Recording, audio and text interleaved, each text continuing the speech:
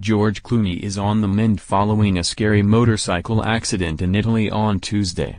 A publicist for the actor told Yahoo Entertainment that Clooney was treated and released from an Alba hospital.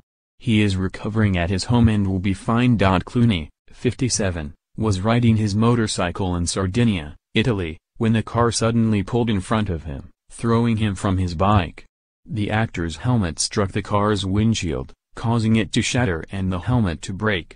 The Money Monster star was going 60 miles per hour and thrown 20 feet in the air, TMZ reports, and his rep confirms. Shortly after the wreck, paramedics arrived on the scene and Clooney was taken to a local hospital, where he was treated for non-life-threatening injuries.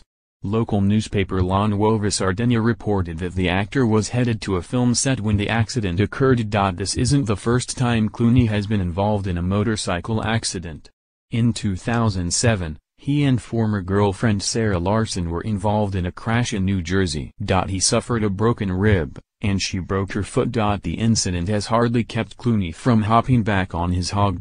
Plus, every summer, Clooney and BFF Randy Gerber take a boys-only trip around the U.S. We'll see if that's still in the cards this year now that the actor has one-year-old twins at home.